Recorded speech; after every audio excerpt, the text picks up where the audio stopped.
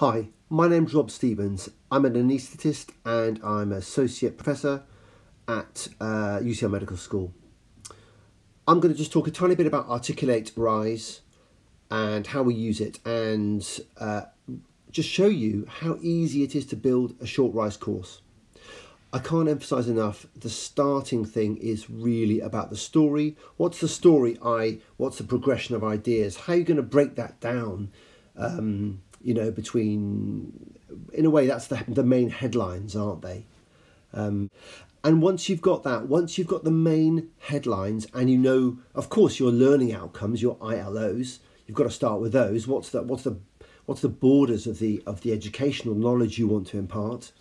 Pop those down in either PowerPoint or, of course, Word, and then start thinking, okay, from my learning material, what opportunities are there for interaction? Could I ask them a reflective question, or could I insert a graph and say, what do you think this graph shows? And then, of course, you can provide the answers in Rise. So the next few minutes, I'm just going to take you through how easy it is to build a Rise course. And don't forget, there's local expertise to help you if you want help. Okay, so we're in our Rise account now, making a blank course. So I've clicked on new course. I'm just going to call the course Trial Course. There we go. Easy. We're going to add a description where it says, describe your course. You know, this could be a chapter of a module in science, of course. And we're going to make, first of all, our plan. What's the story of our whole course? Well, everything should start with an introduction. What's the point of learning this? And then we're going to have some intended learning outcomes, aren't there? ILOs. And then we're going to have the body of work, whatever this, maybe it's about science, maybe it's about something medical, maybe it's about something artistic, doesn't matter. But there's going to be a body of work, as in the teaching material you want to teach. And that's going to be sandwiched in between the start and the end. Important to have a start, important to have an end, of course. So I'll put material 1, 2, and 3, where I'm going to show you some stuff. Then we're going to have let's wrap up, or let's conclude, or, you know, conclusion. The conclusions will have the learning outcomes there, won't they? But they'll be explained in a bit of a way. You know, that it's kind of the answer. It's the key revision points. Okay, we're still in edit mode now, and we're going to actually write some stuff. So when I click on list, it will populate it with a list. We've got to highlight that, and I'm just going to put ILO 1 there, whatever the ILO is, you know, understand or describe the importance of, you know, the pre-Botzinger complex in, you know, something scientific perhaps, if you're doing science. Headings, styles, we can change really easily in Rise. So I'm just doing some text here. Because of course we don't just want the ILOs to appear, we want to say these are the learning outcomes, this is what the course is going to be built on. Do you see what I mean? So it's not, there's a story, there's a narrative, as if you've got the teacher in the room. That's the point. That's one of the benefits of Rise, I think. And of course Rise is a place where we can have videos, a bit of interaction, which I'll show later, pictures which can be interactive, and so on. Okay, fine. So I'm just flicking up and down there. Okay, we're going to go to the material now, add some, we're going to have a lesson, not a quiz, although of course we can have quizzes in here. Fine, I've added some text. I'm going to add a picture just to show you other ways we can put pictures. Yeah, there we go. So maybe this is a graph.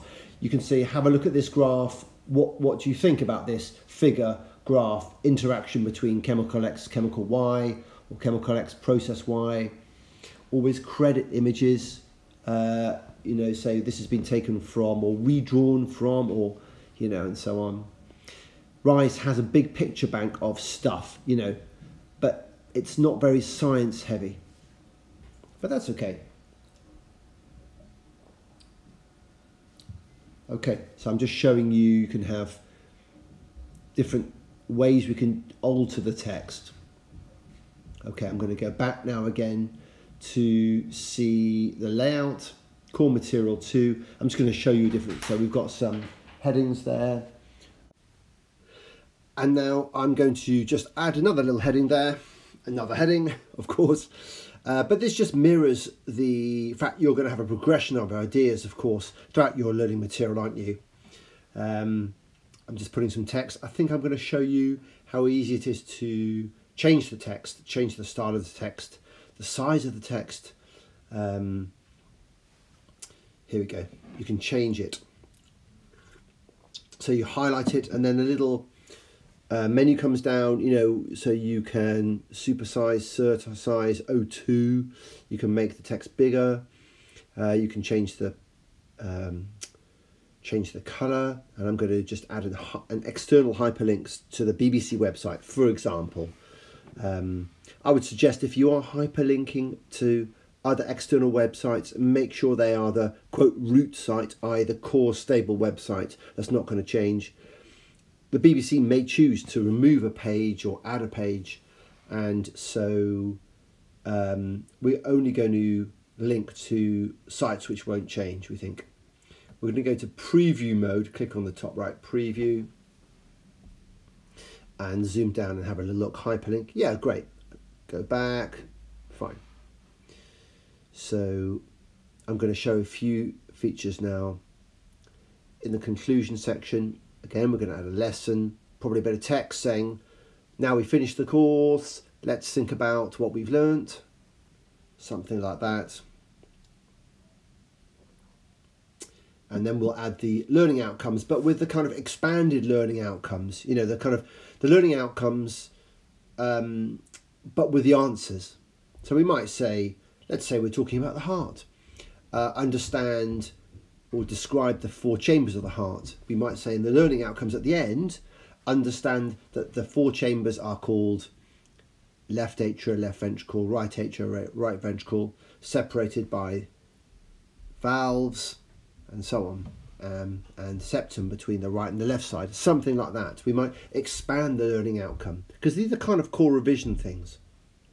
I try and make a very simple summary, which will be the learning outcomes expanded, because don't forget the students, if this is online, they can't download this. So I want to give them something to download, a summary document that just kind of has the key points. And that helps me focus. What am I going to set in the exams? Well, look at the key points, and then we can find out. So I'm going to just change that image to, I think, a 3-column grid. Yeah. So I'm going to have a picture of myself, probably, or a picture of something in this case, and describe Rob did it. Why is this important? Because I think in 2 years' time, if the course changes hands, you want to go back to the authors and say, hey, what do you want to do with this, and so on. So I'm just describing, you know, adding another author, which is another picture. Of course, this could be 3 graphs if you want to compare and contrast things. I'm just adding a 3rd image, I think, now. Uploading one. Doesn't matter who this is, what, but we're describing the image. It'll be the person or the there we go, fine. It's populated it with some more stuff as well. Doesn't matter, it's not relevant. So when you click on it, obviously it goes large and so on. Okay, I think we're nearing the end. We can change the colour. That orange colour can be something else. We're just going to quickly look in preview mode now. We know we're in preview mode because it says edit top right. If we were to click on the edit mode, so we're back in edit mode now. I'm going to add something different here. I'm going to add some text, which is going to be a question for the students, a reflective question. I think about this, or what does this graph mean to you, or what do you think is happening in this picture, or something like that. A reflective question. And then I'll just show you one way we can have I think it's called a reveal. It's certainly in the interactive thing. Accordion, it calls it, fine. So I have this. Let's say if we ask the medical students, what would you do in what top 5 things would you do? We say, click to see our thoughts on the first 5 minutes, and then I might say click to see our other thoughts which might be useful as well. So you're asking them to interact a bit. Can be a graph, can be a picture, can be video. We're just going to change that. Doesn't really matter what we change it to. I'm going to try and look for a graph or some bit of science, but I can't find one in my pictures. So, but it's very easy to create one, isn't it? Take it probably from your lecture or something like that. There we go. I'm going to try and find a graph, perhaps a systematic review, to talk about looking at meta-analysis, interpreting that. I'm going to put a picture instead of one of my heroes, Olivier Messiaen, who's a French composer in the 20th century. Doesn't matter what it is. You could insert a graph here. Yeah. Okay. I think we've got about a minute more of this talk. I'm just going to show you another thing, which is an interactive picture, labeled graphic it calls. So basically you could have a picture of a graph, you could have a picture of, and you could have little dots on, and either a sound file where you just talk, or a description of, notice how the graph is rising here, this is because of second order kinetics, or some, scientific description that you want to use here. I guess I can't emphasize enough, if you do want to make Rise, it's getting the story right, which is the initial part, which is the headlines and the sub-headlines. That's the main thing I would say.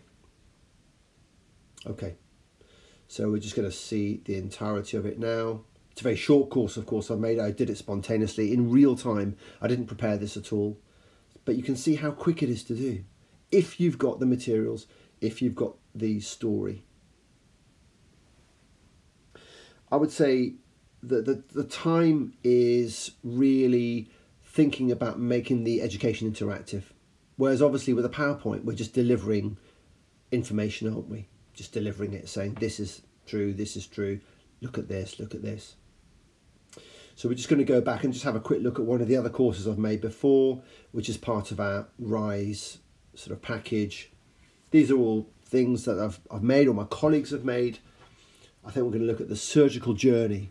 It's just because it shows videos as well. Okay, and you can just see how it looks pretty there. Click on Start Course. We've got some learning outcomes, learning objectives that we want to fulfill. There's a sound file there. I'm not going to play it now.